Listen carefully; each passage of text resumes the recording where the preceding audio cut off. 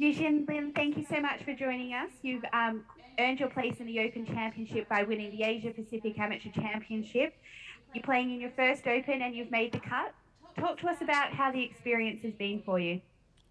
I mean, it's just an unbelievable feeling to make the cut at the major championship. It's been a dream come true for me.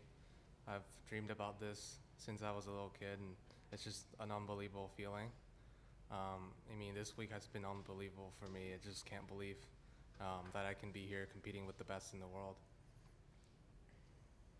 Playing with a major champion in Sergio Garcia and Scotty Scheffler, who's been playing so well today. What was it like to be in the same group as them? I mean, I was just really pleased to play with those two guys. They're obviously two really good guys, and we had a lot of fun out there and played some good golf as a group, and just really enjoyed that experience. And then hopefully we can play some more good golf in the weekend. Great. Now, you and Matthias Schwab are the amateurs who have made the cut. Do you now start looking at the silver medal as the low amateur and trying to win that over the weekend?